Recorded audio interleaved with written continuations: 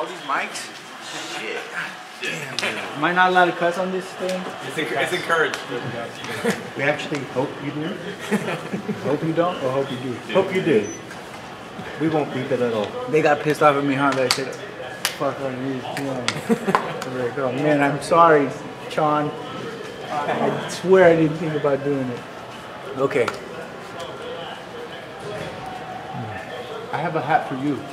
I have a hat for you right here. Pretty good? Okay. So did we hear you correctly? Was it whoops, there it is? Or yeah, whoop, there it is? Yeah. Is that the mantra for the event? Like you were like, there it is, there's my debut, there's my open. I mean, it is what it is, you know. I think that's what you guys wanted to see, right? Whoop, there it is. What was the feeling like finally walking out there to the cage and taking in the lights and seeing all the people and having your corners behind you? What was that moment like for you? It felt pretty good. I've kind of missed it a little bit since my last fight. That it's a little bit of a different feeling when you step on the stage and everybody's watching and the lights a little different and everything. It's a little bit different of a feeling, but actually when I got there, it felt really good. It felt really at home and like I missed it, and the adrenaline feels good and everything feels good. So, thank God everything goes well. Were there any nerves? Were you, like, at some point, were like, oh, I'm about to get in a fight? No, I think that, no. That's why my name is Ice Cream Kron. I mean, there's always like feelings you get, you know, 1 month out from the fight, 2 weeks out from the fight, 1 week out from the fight, 1 day before the fight, 2 hours. There's feelings you get, but I've always been able to just kind of focus on what's necessary and stay cool under pressure. And that's been natural since I was a little kid. And I do a lot of training. I spar a lot. I train with a lot of good guys, a lot of pro boxers, a lot of Nate Diaz punching me in the face. A lot of people been putting me through a lot of training for a long time. So it's not nothing new, you know, nothing was a surprise. And I've been training for this for a while, you know, almost my whole life. At Media Day, you talked a lot about how you just wanted to test yourself against the best, and that was in the UFC. Yeah. Speaking on Caceres specifically, do you think he was a good test for you in there now that it's over? Yeah, I think, of course. I said that I didn't want to disrespect him and say that he wasn't tough and I wanted a tougher guy. I was saying that I had fought Kawajiri my fight before. And that was a guy who was a top 10 guy for years. And his record was like 35-10. And his last fight was before me was with Cub Swanson. So that's what I was saying. I was like, I wanted a guy that kind of better than Kawajiri so I could improve my credibility. Nothing to take away from Alex, and anything can happen in the fight. You could lose to somebody with less credibility, you could lose to anybody. It's still a gamble. You never know what can happen. But I think Alex was a good test, and I'm glad to have come out, you know, with the first round. So, how much pressure having the weight of the family name, the heritage, going into this? Pressure is there, but like I said, that's why I try to stay cool under pressure. You know? It's like I've always had pressure. I'm like a 9-year-old kid going in a jiu-jitsu match, and everyone's like, "Oh, that's Rickson." All of a sudden, a tournament with 500 people. All the 500 people are looking at me as a little kid. So I've felt that from a little kid. My dad never lost a fight. It's always been about pressure, you know, and the pressure that you guys put on me is not nearly as much as the pressure that my dad puts on me, so. Have you talked to your dad since the win? Not today, but I talked to him yesterday. Your family obviously has deep roots in Brazil, and they have a pretty big stadium show coming up in May. Is that something you like competing in front of? What is it right now, February 17th? Yes. And March, April, May? Yeah, for sure. May? Yeah. I'll be ready to go, no problem. In Curitiba? Whatever. Did you see Kron Gracie's comments about you this week and even tonight? I didn't see what he said tonight. What did he say tonight? He said, I think he said, welcome to the game, young son. Yeah. I heard what he said yesterday, and it's kind of cool to get that respect, that he respects the Gracie family, because it's true. None of us would be here without my uncle creating the UFC. So.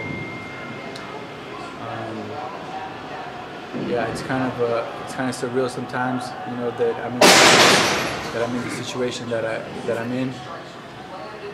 you know, my grandfather, my dad never lost, and me, it's kind of like a pretty interesting storyline.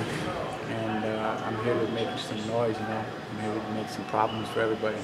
You've been asked about the Gracie name probably more times than I can count, but do you acknowledge that it probably gives you a bit of a silver lining in that this sport's about getting attention and building your name? You've already got it, right? Is there a silver lining to that?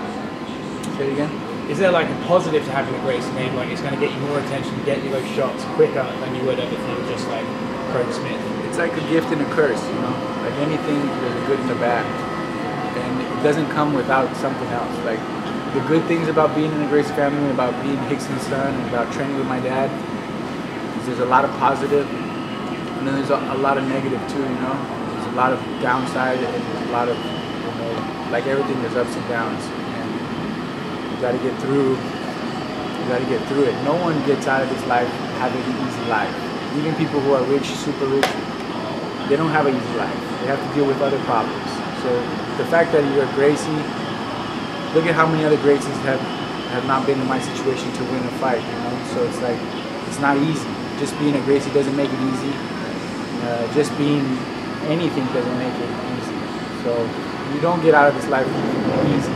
Life, no matter who you are, no matter where you are.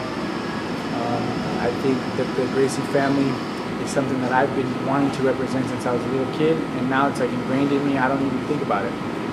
But if it is gonna help me,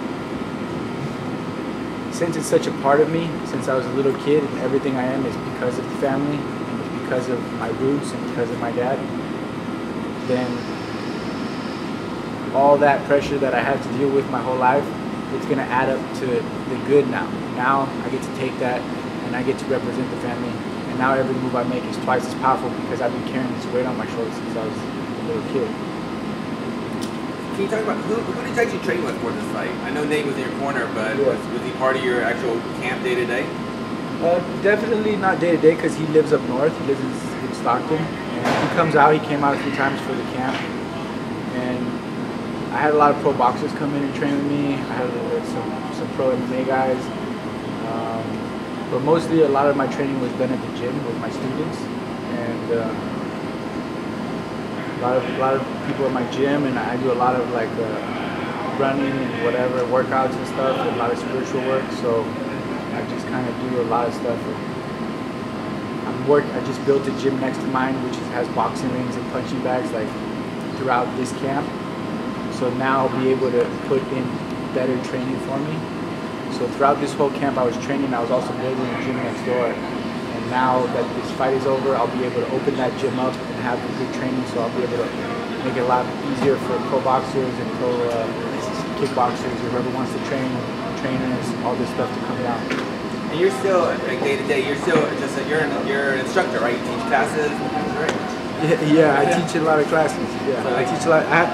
My gym has been my biggest support system since I was a little kid, and they're always there trying to beat me up, trying to get information. They're like my constant motivation, and they don't let me sleep. So I think my gym is really what keeps me alive on a day-to-day basis.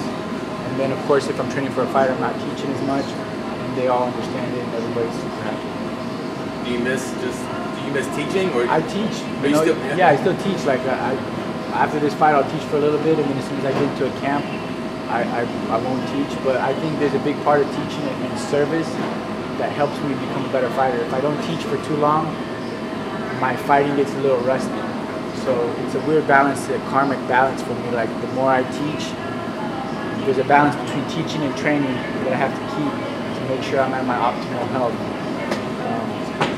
So it's like, even when I teach the little kids sometimes, even though it doesn't feel like I'm getting better, it makes me better because like with the universe, the more you help, the more you're at service, the more it makes you better. So I go and I teach these little kids, and it makes me happy, and I get better somehow, and all of a sudden I'm sparring with pro boxers and I'm getting better against them, and somehow it's all connected.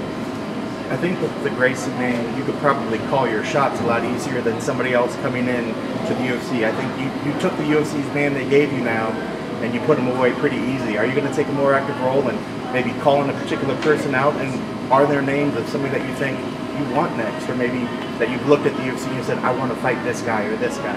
Well, since I was in this camp, I was just focused on this guy, and a lot has changed throughout this camp. So I'm gonna look at what are the stats, who's really doing something, and I'll come up with somebody.